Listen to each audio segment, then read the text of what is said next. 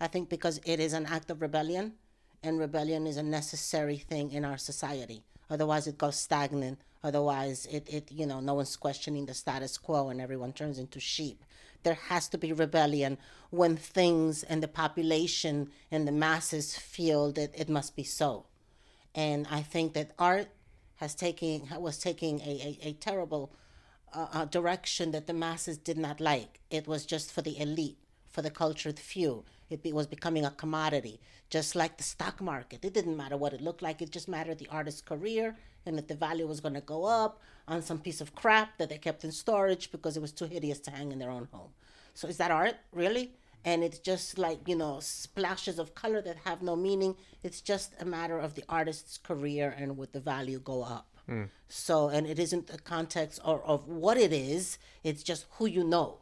So the value goes up.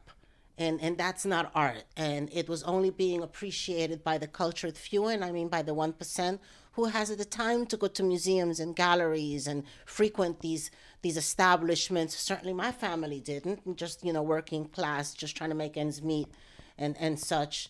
They did not have time to go to all these establishments and institutions and appreciate fine art in its context where it is. Why can't art be out in the street for the masses, made by the masses? So street art became that answer.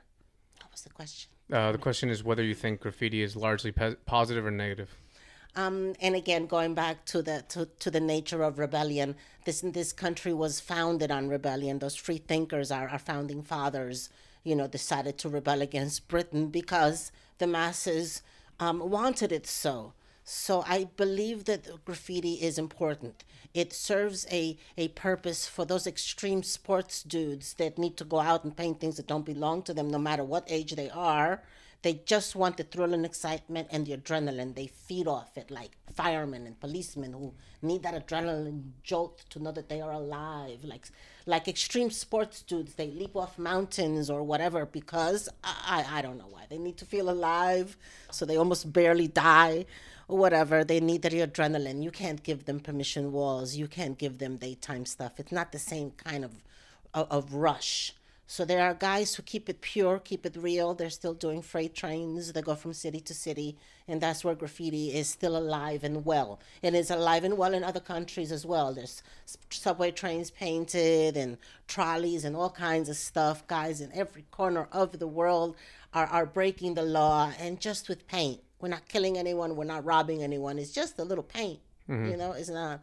But it is the act of rebellion that is important. It'll give young people that opportunity to sow some wild oats. That's an old-fashioned saying of, you got to get your wild out while you're young before you settle down and get married and just chill later on. You're going to want to chill, but if you need to do that. I had two sisters. They did not feel the need to go out and be wild and rebel and climb out the window with a bunch of crazy dudes and go do crazy stuff. Okay, one of my sisters tagged along once or twice because the guys were awfully, awfully good looking. But aside from that, it was crazy madness.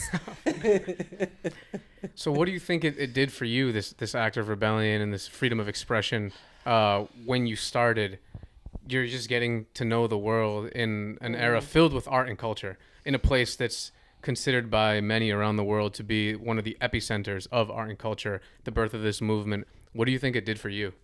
Well, as a very young one, it took a very shy girl and brought me out. I was always even too shy to lift my hand in class when I knew the answers to everything. So I wouldn't even speak in class. I was really shy. And then when I kissed my first boy at 13 and started smoking weed at 13, and then I became blossomed into a whole new person. Well, my grades went down. I started cutting school, hanging out with a different crowd, learning graffiti. It gave me confidence, it gave me courage. I developed perhaps a second personality, one that of a tough girl and a street thug, rather than a well brought up young lady that I was.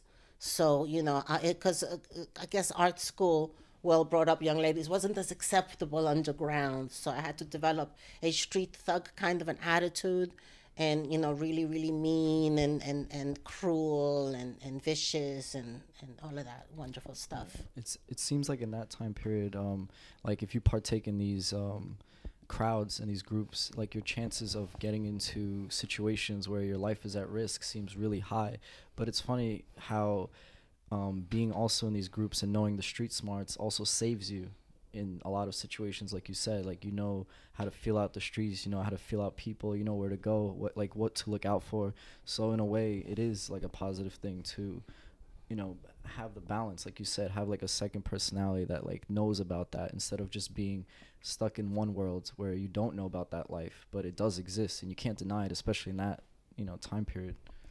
So the way I say that, graffiti was our education, and what it taught us is a lot of is confidence. It taught us courage. It taught us no nonsense. It taught us how to get the job done despite fear. Your knees could be shaking, your heart in your throat, but you're still creating. You're still doing straight lines. This is like, boot camp for artists. It's like when they teach you how to shoot and you're a good marksman and you hit the target, that's great. But then they send you to war and you're like, people are screaming, your buddy gets shot, you're slipping on blood, you're shaking like hell, and you still have to try to hit your target. That's how boot camp for artists is, trying to do graffiti underground. You're scared to death, but you still got to represent and do your thing. And very, very few artists ever have to risk their lives and work with such fear that they keep on going. And then I've heard about like the plein air painters.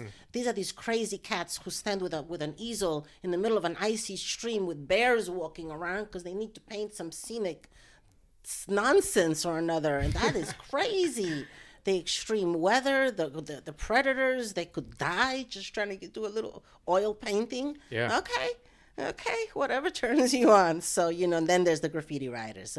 Kids have died, and we know that going in. We are trained by masters. We know the history. We learn what was what, who died, how they died, and don't let that happen to you.